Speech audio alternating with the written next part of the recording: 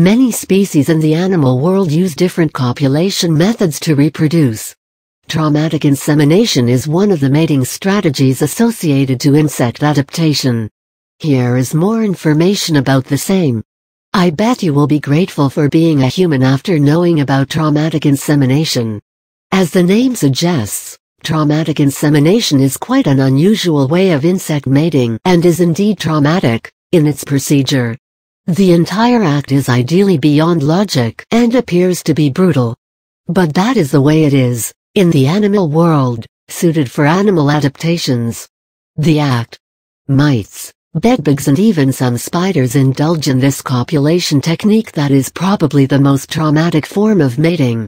In the act of copulation, the male insect pierces his penis or genitals in the abdomen of the female, forcefully, and injects the sperm in the wound formed after the piercing.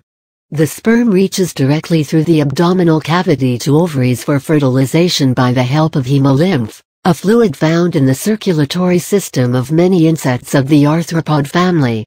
In the animal kingdom, this form of mating is not limited to male-female copulation, but it has also been observed in homosexuals.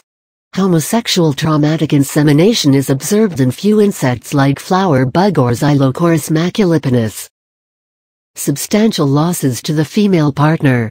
The process, as stated earlier, is quite taxing for the female insects. Even though we may try to give explanations regarding the reason behind such an act, it has been found that female insects after this type of copulation experience health issues.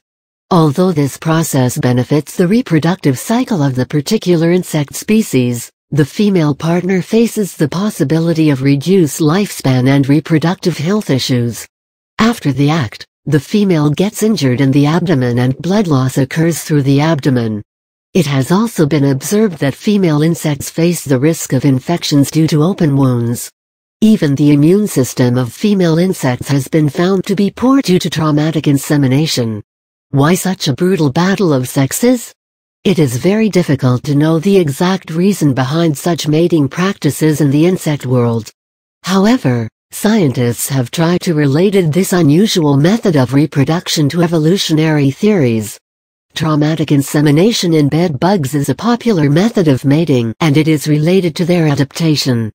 Scientists believe that traumatic insemination is an alternative adaptive way to mating plugs, that are gelatinous secretions used during mating of many insect species. After copulation, the male insects deposit a secretion in the female genital tracts, that hardens over time and forms a plug. This helps in increasing the chances of fertilization as the sperms stay in mating plug, and as long as sperms are in the reproductive tract, there are higher chances of fertilization. Traumatic insemination is a more faster method of mating than mating plugs because in this act, the male directly pierces the abdomen and enters the sperm in the female's body. Some people believe that male insects use traumatic insemination as a way to avoid courtship time and directly mate with the partner. By directly mating with female insects, males have the advantage of mating many partners in a short period of time. This helps in reproduction and continuation of the species. Similar mating practices exist in many other species of the animal world, where there is no place for courtship or spending time with each other. It is believed that in species like bottlenose dolphins, young males in groups chase a female dolphin to force her to copulate. In some arachnids, females kill the male after copulation or even during the act. So didn't you find traumatic insemination a bizarre mating act? The rules of animal world are quite different, and studying them closely gives us the realization that this world is one big mystery.